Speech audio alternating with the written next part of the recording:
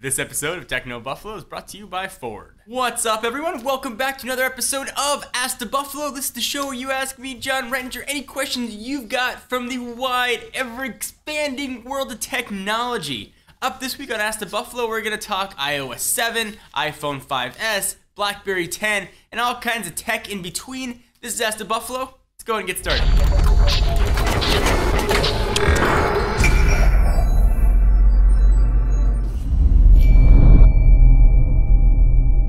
Our first user, Tyler Bertricia, wants to ask, or Bertricka, one of those. Jon, I was wondering what you expect to come out of iOS 7 under new management. Do you think major changes will be incremental or come out altogether? Here's what I'm thinking for iOS 7. Work on iOS 7 probably started long before iOS 6 was even released. So do I think iOS 7 is going to be the big Johnny Ive version of iOS? The answer is probably not. I would probably see that in iOS 8.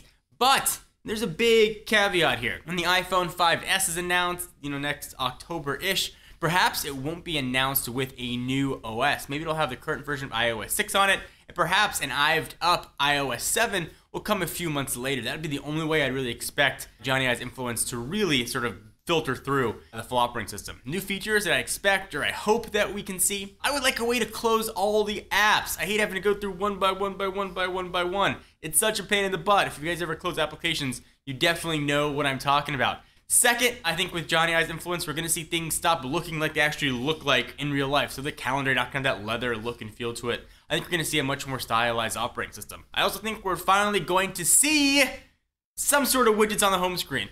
Or an Apple way to quickly show information right on the home screen. So whether or not it's something like Live Tiles or Android's widgets, I think we're finally going to see a new redesigned home screen for iOS. So clap!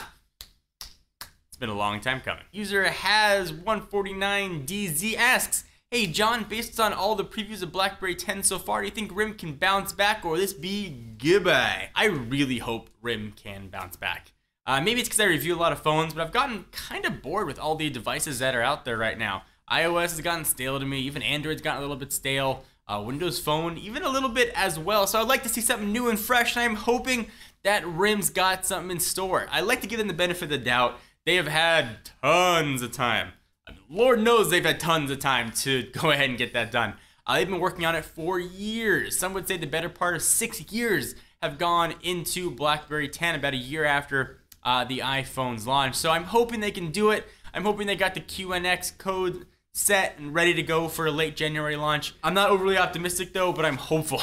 So for the BlackBerry faithful out there, what do you think? I know I'm looking forward to a BlackBerry 10 with a physical keyboard. I would love to have that glorious, bold 9900 keyboard on a robust modern operating system. Maybe that's just me. What do you guys think? That's what comes from Twitter. At ShivNeil93 asks, at Jon4Lakers, will there be an iPhone 5S in the near future? If yes, what can they add? Yes, there will be an iPhone 5S in the near future. We've seen the iPhone 3G go to the iPhone 3GS, the iPhone 4 go to the iPhone 4S, and we'd expect that the iPhone 5 will go to the iPhone 5S as well. And I think we'll follow the same path of minor hardware upgrades and probably software upgrades as well. Maybe we'll have some new Siri features. Maybe we'll even get NFC or some sort of mobile payments as sort of the new hardware. The phone's gonna look exactly the same as the iPhone 5. So I always recommend people are gonna get a new phone every 2 years, get the first version. User at Choppa72 wants to know, at Jon4Lakers, Galaxy S4 may be coming with an Unbreakable screen. Is there another tech with this screen? So the answer to that is no, there's no such thing as an unbreakable screen, no matter what anybody wants to say. So first of all, they're just rumors. Samsung hasn't come out and said, our Galaxy S4 is gonna have a crazy unbreakable screen. You could throw a house on it and it's not gonna crack, but presumably it'll have new Gorilla Glass technology, maybe Gorilla Glass 3, perhaps we'll see at CES, or maybe it'll have some Samsung's own glass technology. Go out and get a Galaxy S4 for the faster processor, for the new operating system, for the new camera, for the new looks of the phone. All those reasons, but really don't spend that much time worrying about the glass. But that's just my opinion. So we take a minute from answering all the questions to thank our friends and sponsors at Ford. So there are a lot of ways to make sure you keep your Ford Focus Electric full of juice and ready to go where you want. One of the easiest though is taking advantage of public charging stations. These are popping up all over the country and can be really easy to find using a ton of smartphone apps. All you do, walk up to the station, pay for the charge, in some cases they're even free, plug it in, and go on your way. Charging at a charging station is incredibly easy. Pull out the nozzle, take it to your car, Open up the latch, plug it in, you're good to go. Get plenty of juice, making range anxiety a thing of the past. This is a Ford Focus electric, credible car, great drive, and plenty of juice to get you where you need to go. So thank you guys for watching another episode of Ask the Buffalo. We are back every week answering your questions. Thank you guys for your support. Be sure to check us out at technobuffalo.com for the latest and greatest tech news. I'm Jon R. See you next video.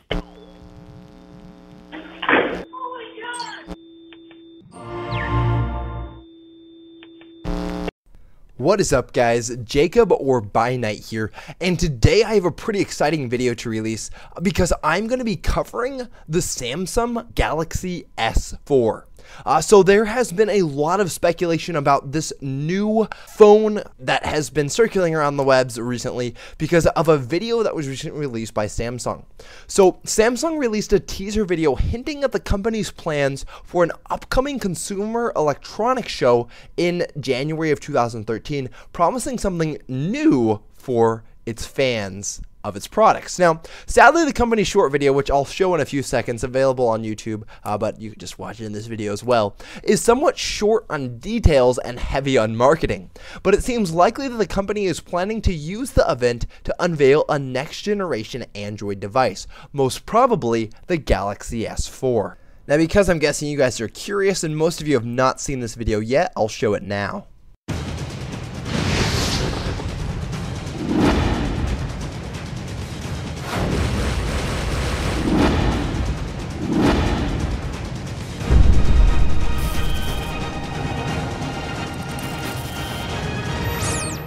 Now, as I mentioned before, this video tells us almost nothing.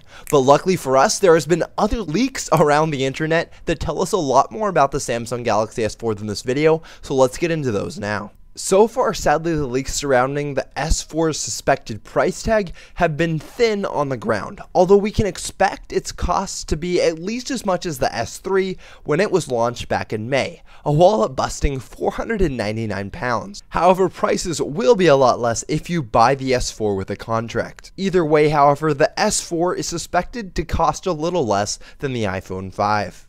Let's now get into what you have all been waiting for, some leaked specs about the Galaxy S4. Now, according to sources speaking to Taiwanese industry rumor site DigiTimes, the S4 will include a 5-inch full HD display with an impressive 1920 to 1080 resolution. Following a trend starting with rival HTC Butterfly handset, such a display would boast an impressive pixel density of around 440 pixels per inch, or PPI, significantly above the resolution of Apple's Retina display technology.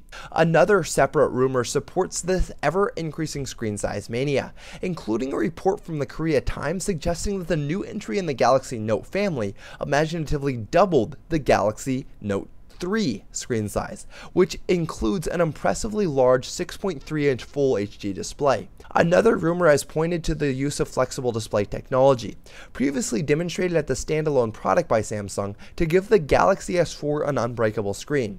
Sadly, this may not come to pass, at least not until the Galaxy S5 is ready, with The Verge quoting an anonymous source as stating that the commercial implementation of Samsung's flexible display technology in smartphone devices is still a while off.